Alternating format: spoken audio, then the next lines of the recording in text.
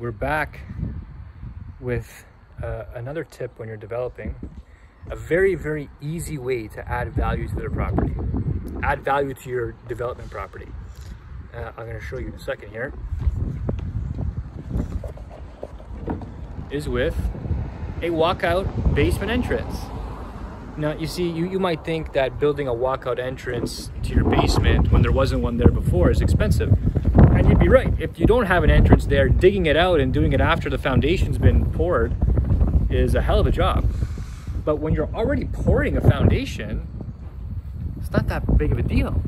So if you're pouring a new foundation, pouring an extra, 6x4 kind of space here and running some stairs, sure, it's going to cost some money, but it's not going to cost you 10, 20,000. You'd be surprised how cheap it is when you're doing a bigger development.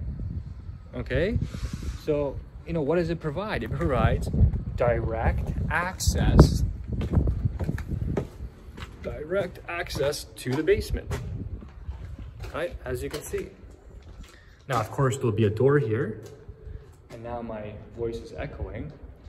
But what can you do with a walkout basement? Well, if you're living here and you have teenagers, your teenagers can go in the basement, go to their room, and come out whenever they want. It can be for in-law. It could be for rental. There are a million things you can do with a walkout basement.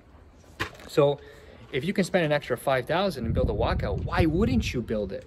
Is really the question, not why would you? So it's a real easy way to add value.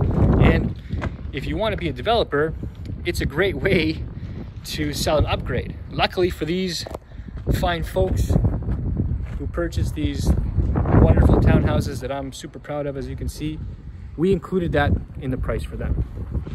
Small gift from us. But think about that the next time you're pouring a foundation, next time you're designing your development, small things that don't cost a lot of money, but that add huge value to the end user later. Fantastic way to make your property stand out for sales, and a fantastic way to pad your profits, to increase your profits with upgrades. Okay, I hope that makes sense. Any questions, leave them in the comments and we'll talk.